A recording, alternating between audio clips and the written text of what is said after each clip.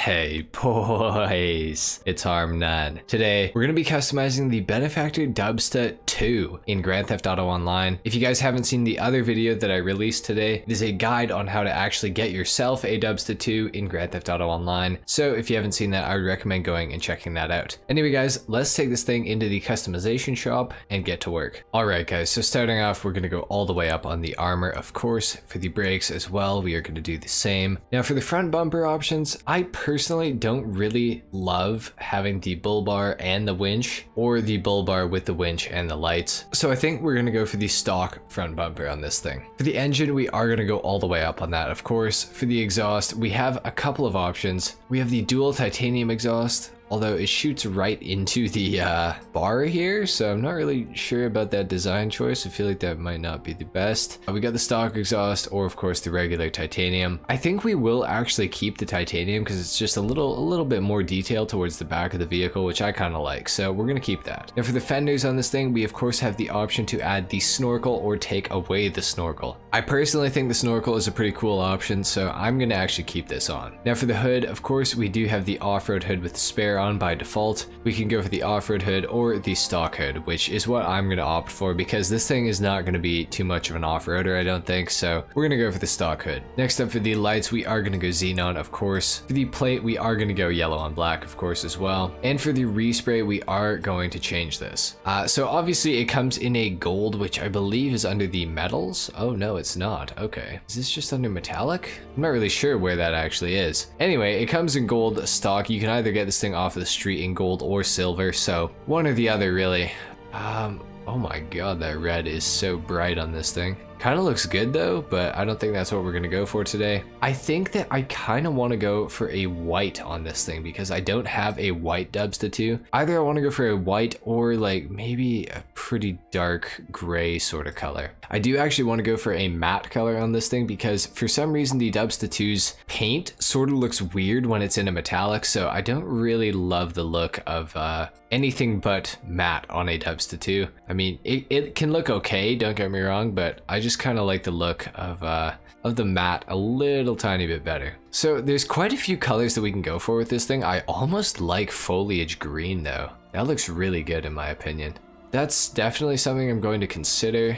We have Desert Tan, which is what I have my other Dubsta 2 in already. I do really like the Ice White though. So I think I'm actually going to go for Ice White because it's going to really make the black badges that are on this thing stand out a lot more, which I do really like. So we're going to go for that. For the roof, of course, we can remove the roof rack if we want to. You can have the roof rack with the spotlights or the roof rack by itself, or of course no roof rack. I kind of like the roof rack look on this thing, I'm not gonna lie, and I do like the spotlights, so I think we will be keeping that. For the suspension on this thing, it is lowered all the way, which I don't really like. I personally think the Dubsta should be a little bit higher. I actually wish there was an option to raise the suspension on this thing, but unfortunately there is not. So we're gonna go for that. Race transmission, of course, the turbo as well for sure. Now for the wheels. Now typically what I do for this thing is I go for the concave mega mesh because I feel like these rims look so good with this car. However, I'm not sure today. There are quite a few good looking rims in the game that we could probably go for, and this thing would look pretty decent, I feel like. So we're gonna take a little bit of a look around. I almost like the Mercy concave. I think those look really good actually, so that's something I'm considering for sure. We also do have off-road tires that we could put on this thing. However, I don't really think that it matches the overall look of the car, so I don't think we're gonna be going for any off-road sort of rims here. Of course, under the track rims, we do have a few more crazy looking options in here. However, I don't really think there's any that I really love that much. I mean, the Super Lux are like kind of good looking on this thing. I almost like them enough to put them on, but not quite. So guys, I kind of hate to be boring, but I think I am actually going to go with the concave mega mesh because I just feel like they're the best looking rim for this vehicle. In my opinion, obviously you guys might not agree with that, but I think that they just look so good. And in black too, they also just look really good. However, I was almost thinking about going with a different color for these. I was thinking about maybe even going with like a straw brown or like a copper or something like that. Maybe a bronze. Bronze kind of looks good too. I don't know why, but I kind of like that look. However, I think that I am just gonna have to go for black because it just is so clean looking. So we're gonna go for that. We are gonna put bulletproof tires on this thing, of course. And last but not least, we are gonna tint the windows out. And of course, with the tinted windows, you do get a semi-tinted front windshield on this thing, which is a really, really cool feature. So we're gonna put that on for sure. Anyway guys, that is it for that. Let's take this thing outside. We're gonna do a sound test and a review. All right guys, here we are outside. Let's get into the sound test for this thing.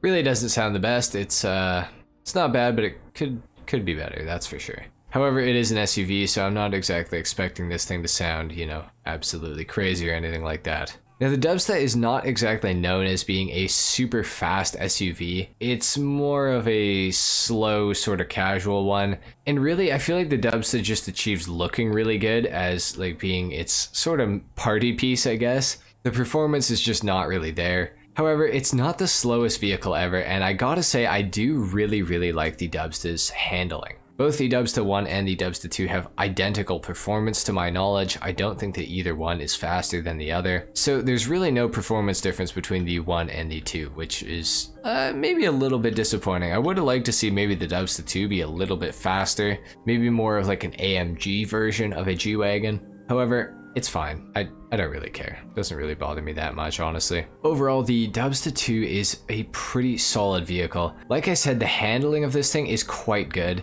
I really have no complaints about the handling of the car, and honestly, speed-wise, like, yes, it could be faster. However, it is plenty fast enough for what the vehicle is actually capable of, I feel like. So I really have no complaints with this thing at all. Overall, it's just a solid SUV, and I forget if I've mentioned it or not yet in this video, but this vehicle is actually quite rare in Grand Theft Auto Online. It does take a decent amount of effort to actually get one of these, so having one, and especially it looking as good as it does, it definitely gives this car a bit of a cool factor in comparison with the regular Dubsta 1, and all the subtle little details that are different with the Dubsta 2 versus the Dubsta 1. There are several little tiny features that actually will add up to make this thing just a little bit more desirable than the Dubsta 1, I think. Overall, I have no complaints about this vehicle whatsoever. You guys should definitely go and check out the other video that I made today showing you guys how to actually get the Dubsta 2 in Grand Theft Auto Online if you haven't seen it already. I would definitely recommend picking one of these things up, and I will have a video out later in the week going over the differences between the Dubsta 1 and the Dubsta 2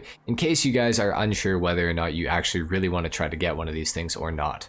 Anyway guys, I think that is pretty much it for the customization and the review today. If you guys enjoyed this video, a like is appreciated. However, if you did not enjoy it, dislike of course. Subscribe if you guys are new, and I will see you all in the next video. Until then, take care. Peace.